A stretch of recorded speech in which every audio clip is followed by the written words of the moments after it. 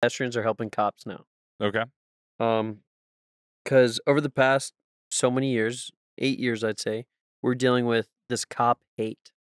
Everybody's so against cops, but on the same point, all this is going on, and so there's a pregnant female cop. I watched a video earlier this week, and she's being, in a way, she's trying to detain this person she's arresting for drunk driving. Yeah.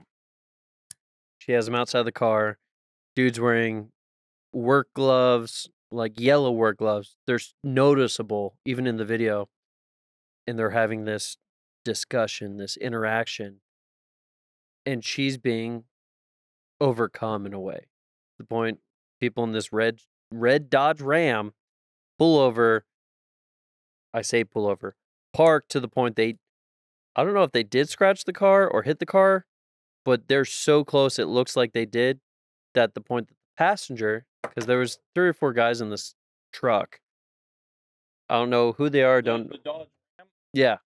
They pull up in front that nobody exited out of the right side So of the were vehicle. they in the way of the traffic? A little bit, yeah. But traffic was still flowing, it was going around them. Like, people are still passing by this pregnant lady actually wrestling on the video with this gentleman that's Wait, so intoxicated. who was the cop? The cop was a pregnant female. Why? Okay, whatever. I'm Yep. not getting into that one. She was a pregnant female, she's still in the force, still doing beat stuff. And the gentleman was an older gentleman. She was wrestling with? He was gray-haired gentleman. So she was wrestling with the gray hair. She was wrestling with a the gray big old hair bump. with yellow gloves. She's pregnant, and she's losing. You can, in her shop cam, where you can see everything going on Yeah. from the dash cam footage, she is losing. Like, she is not winning this battle.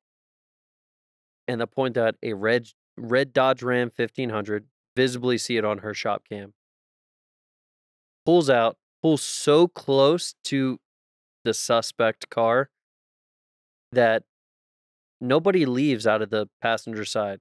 So they park in front of it, angled, so it's like, skirt, and everybody gets out, and they help this female cop. How'd they help her?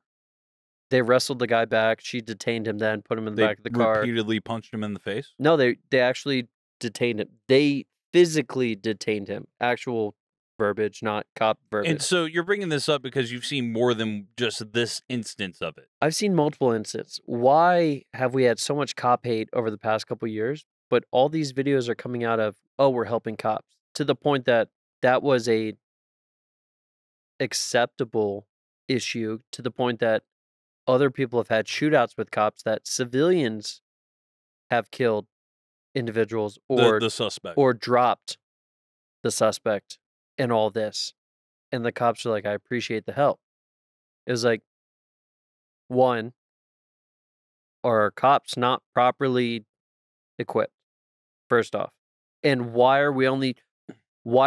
this goes back to the pregnant issue. Why are we sending females out that are pregnant and not on desk jockey duty? I think that what we're getting into here is something that we've touched on before, is that cops should never go out alone.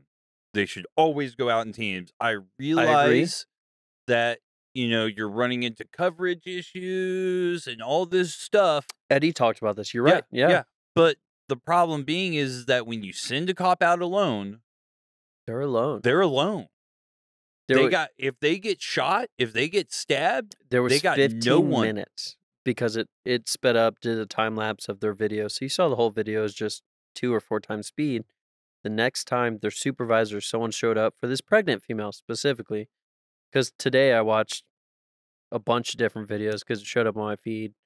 I watched it, but it's consistent. Like, the video I watched was a month ago, which tells me this collection of data has been a month ago to 6 months ago. The other side of it, I think, is, I say we go back to the 1990s rules of how cops are allowed to handle things, right? All right, explain, because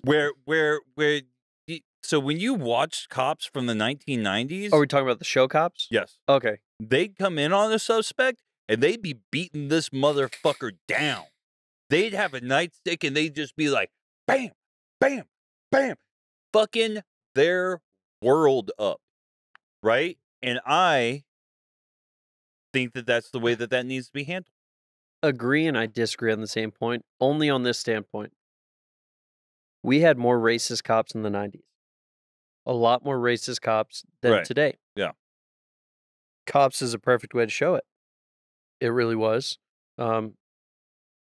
Uncle on my wife's side was on Cops in Albuquerque. He was on a couple different episodes, and the biggest issue was people are bipartisan on certain aspects. So if it's this type of crime, we're immediately violent. There's no build-up. There's no law of any... No, we are immediately violent, which to a point has value. But to cut out everything in between, do they have a weapon first off? A visible weapon. If they have a weapon, hands down, pull, let's go. If they hurt someone, cool, let's pull. If there's no violence to an individual, if it's just drug use, why are we pulling? Are they violent to other individuals? If yes, okay, we're pulling. Like, well, but what do you mean when you say pulling? Pulling a gun, like pulling their sidearm. But that's the thing. Because people will get into less trouble for shooting a motherfucker than they will for pulling a nightstick and beating a motherfucker. Correct. And Cops has had a perfectly good way of showing it. I'm glad they revamped it. We see what's going on now. Yeah. And it's one of those, it's a hit or miss. We will table this for now because we can continue this with Eddie. We'll definitely talk about Cops with Eddie. We'll dive into that. Will we though? Yes, we will. Will we, Eddie? Hey, will we actually get to talk about this? Hey, Eddie, Let us know in the comments. I love you, Eddie. He'll flick me back. I'll specifically send him this video.